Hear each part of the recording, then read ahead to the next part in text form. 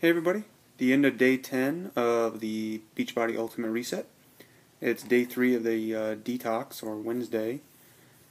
Things are going great. Even though it's the detox phase, I haven't really had any traditional signs of detox. I am not sitting on a toilet for 6 hours a day, so that's that's really nice.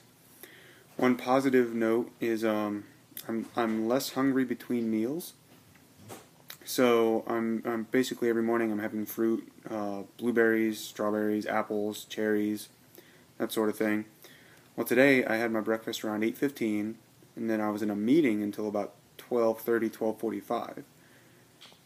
And at no time was I like suddenly starving or like craving anything. Usually, having a high metabolism, working out, things like that, I'm hungry every 2 hours, unless I eat a really good meal. So it's kind of, I'm noticing that I'm eating the proper foods. It's fueling me the way I'm supposed to be fueled. It's keeping me sustained the way I'm supposed to be sustained, instead of just a lot of sugary foods that appease my appetite up here and my hunger up here rather than, in my stomach. So that's pretty nice.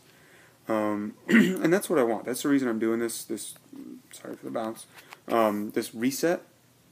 I'm not doing it to lose weight. I'm not, doing it to fit into a certain size clothes. I'm doing it to learn how to eat better and to get my body to the point where I can eat good things and so it works the way it's supposed to work. That being said, at the end of day 10, I have lost 11 pounds.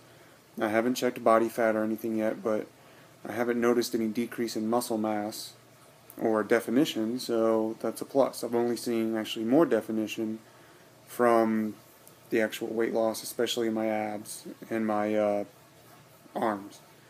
So that's it. End of day 10. Tomorrow I'll be traveling all day, going home for my sister's graduation just for a couple of hours. So it's going to be kind of hectic because I got to eat breakfast on the way there, probably eat lunch at the graduation, and then probably just leave right after the graduation.